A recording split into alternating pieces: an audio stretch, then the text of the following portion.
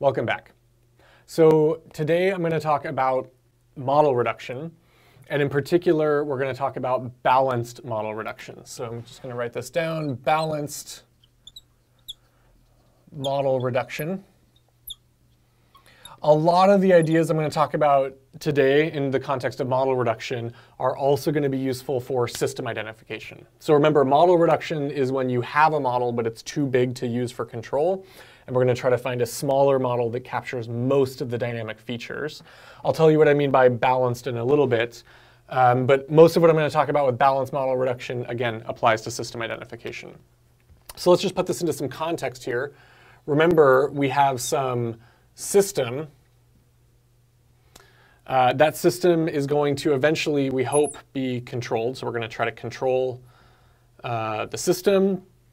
We're going to take some measurements y, and the control law is going to give some actuator signal u, some control knob u that it has control over, to change the dynamics and behavior of this system. So everything I'm going to talk about for the next few lectures are going to be with respect to linear dynamical systems, not nonlinear system ID, but purely linear. So we're going to assume that our system is x dot equals ax plus bu, y equals cx. And to start with, we're going to assume that we know what the dynamics are. We have a model for A, B, and C, but x is really, really big, way too big to use. So x is in, let's call this Rn. That means there's n degrees of freedom needed to describe the system x. Let's put vector notation under this. Matrices will have double. Okay, maybe u and y are vectors as well. So this vector x is a really high dimensional state of my system. N might be 1,000,000 or 1,000,000,000 degrees of freedom if this is a turbulent fluid discretized onto a grid, or if this is the state of a state of a disease system in a country. Maybe this is every individual in that country. Maybe there's 80 million people. Okay, so if this is a very high dimensional vector, the goal of model reduction is to find a new system that captures most of the input to output dynamics. It captures most of the in to out dynamics, but with a much smaller state than x. Okay, so we'll walk through this in a minute. And I'll tell you what I mean by balanced later. So the goal, okay, the goal. What we're going to do is we're going to start with a system like this. I'm just going to write it over here. X dot equals ax plus bu, y equals cx. Now, if I'm a control theorist, I do care what the dynamics are. I care what the dynamics of x, the internal state of the system, are, if it oscillates or if it grows exponentially, if it's unstable, if it decays really fast. I care what those are. But what really matters to me is if I kick the system with my control input, with my actuation u, if I impulsively kick the system with what I can force it with, what happens to the measurements y? Those will be a function of the dynamics because they're measurements of the state. So I kick the system, I get some transient response, maybe it's even unstable, and then I measure some portion of the state in my measurements y, and that's going to be my input to output. So input u, output y. What I really want to do is I want a smaller model in terms of a smaller state so that most of those dynamics from input to output are captured. Okay? So what I really want is a new state. Let's call this x tilde. Okay, so tilde is my reduced state. This is my full high D. This is going to be my reduced low D state. Okay, this is going to capture most of the behavior of x, but in a much smaller, and we're going to call this r. So I'm only going to use little r degrees of freedom for this, where little r is much less than n. Okay, so what I want to do is I want to write this in terms of a new system, in terms of this small state. Let's write that down. Okay, so what I'm going to have is x tilde dot, the time derivative of my reduced state, is going to equal a tilde x tilde plus b tilde u, and then my measurements y are going to equal c tilde x tilde. So notice that u and y didn't change. Okay, I still have the same input. I can't reduce that input. It's what I have the ability to control. In my car, I have a steering wheel and a gas pedal and a brake. That's U. Okay, Y are my measurements. Those don't change either. The only thing that's changing is how I represent the internal dynamics of the state of the system in terms of X tilde instead of X. And X tilde is many, many fewer degrees of freedom. It's only the essential information that most matters for modeling what happens from input to output. So sometimes I kind of think of this as a black box, okay, from U's to Y's, and I want to just find some minimal linear model in terms of tilde variables that captures most of the energy from U to Y.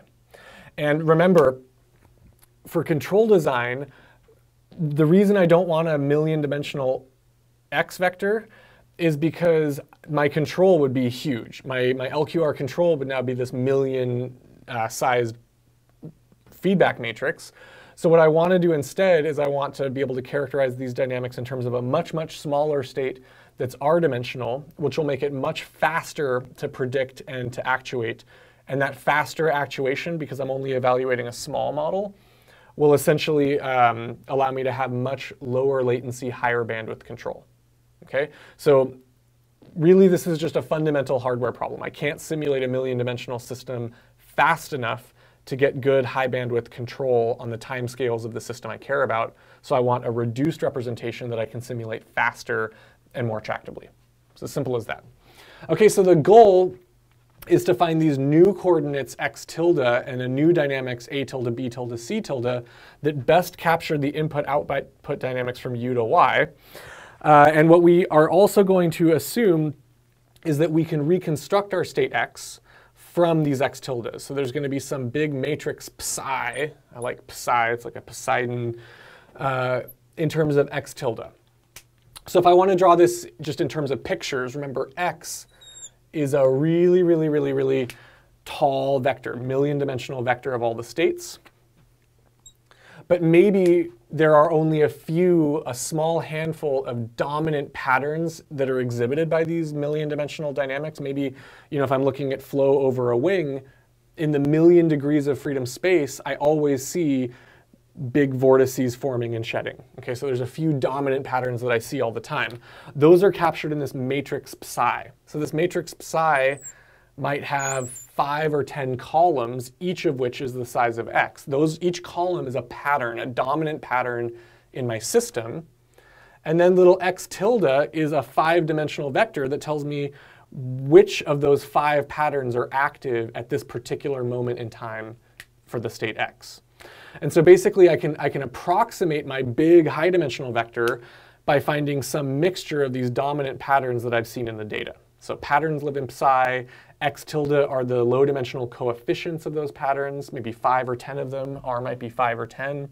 And then I can reconstruct my high-dimensional state by just multiplying back. So, okay, I can develop my controller here. I can develop my model here. And if I want a pretty picture to see what's actually happening in my system, I just reconstruct with psi, and I get my full vector X. Very cool. So this is basically the goal, is to find. So this is my original system. This is my original. I want to find a new system in terms of this new state X tilde that's much, much smaller than X that best captures the input to output dynamics from U to Y. Now, best captures input to output dynamics is a little bit vague, but there are ways of actually formalizing what that means in terms of mathematics, and we'll do that in a bit. Let me give you a really, really simple example that illustrates some of these ideas. Okay, so a really simple example. Let's make a two-state system. So this isn't really fancy high-dimensional model reduction, but let's assume that n is 2, and I want to find a one-dimensional approximation. R is 1. So we're going to write ddt of x1, x2 equals, okay, and I'm going to write down an A matrix and a B matrix, x1, x2 plus, I'm going to have a B matrix times U, and I'm going to measure y equals some C matrix times x1, x2. So let me just write down what the numbers are, and then we'll work through this problem. Okay, so the numbers, I'm going to have -2, 0, 0, -1. Now, if I didn't think about controllability and observability, remember from the control bootcamp, there are these observability and controllability gramians that tell me what directions in state space are most controllable and most observable. So if I had a gallon of gas in my tank in U, which directions in X I could go farthest along? And if I had some measurement with noise Y, what states of X could I best estimate? If I didn't think about any of that, if I forgot everything I know about control theory, if I wanted to pick one of these states to capture that best captures the dynamics, I would probably pick the x2 state. I would write a new system just x2 dot equals minus x2. Because this minus 1 eigenvalue is more lightly damped than this minus 2 eigenvalue. The x1 dynamics are decoupled from x2, and they're going to die out faster. Right? If I just started with x1 equals x2 equals 1, a vector 1, 1, the x1 dynamics are going to decay faster than the x2 dynamics, so I'm going to see these sticking around for a lot longer. So if I was naive and all I cared about in the universe was A, I would probably pick the x2 variable. I'd probably reduce out by killing x1 and only keeping x2, because this is a more lightly damped eigenvalue. Now, this is where it gets interesting. For lots of systems, that intuition is wrong. So let me give you these new variables. So now the B matrix is going to be 1 and 10 to the minus 10. Okay, big, teeny tiny. And here, I'm going to do the same thing. The first element of C is going to be 1, and then this is 10 to the minus 10. So now you can see that choosing x2 solely because it had lightly damped dynamics that were going to stick around longer was a terrible idea. This is kind of an exaggeration, because U barely affects x2 at all. I could kick U 1,000 times harder, and it's not going to affect x2 nearly as much as it affects x1, just because of this second component of my B matrix is tiny. Does everyone see that? So the way that the actuation affects the state is through this B matrix. And because the second component is tiny, no matter what I do to U, it's not going to affect x2. So even if these dynamics are more dominant, they're not controllable at all. The x2 direction is barely controllable. Similarly, even if I could muster enough energy to kick x2, I can barely measure it. It barely comes out in my sensor measurement, because that's 10 to the minus 10. So in this example, it becomes very clear that we can't simply make decisions based on one matrix A. We have to consider A and B and C.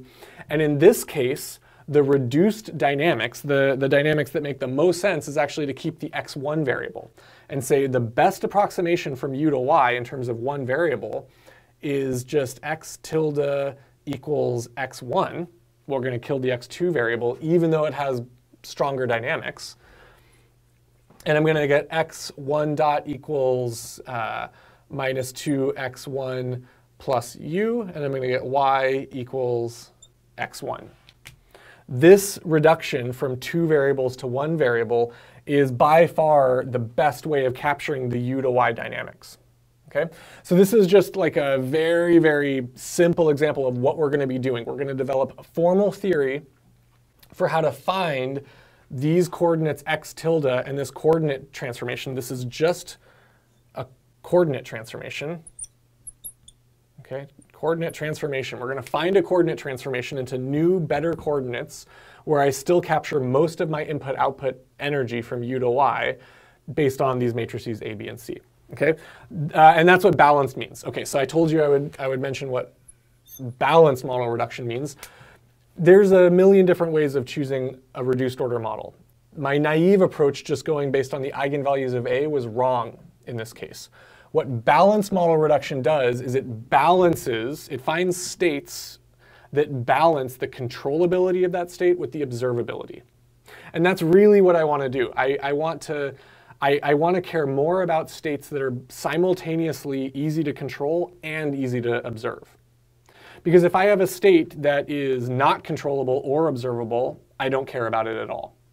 If I have a system that's very controllable but barely observable, even if I control it, I can't measure it, so it's hard to control based on that.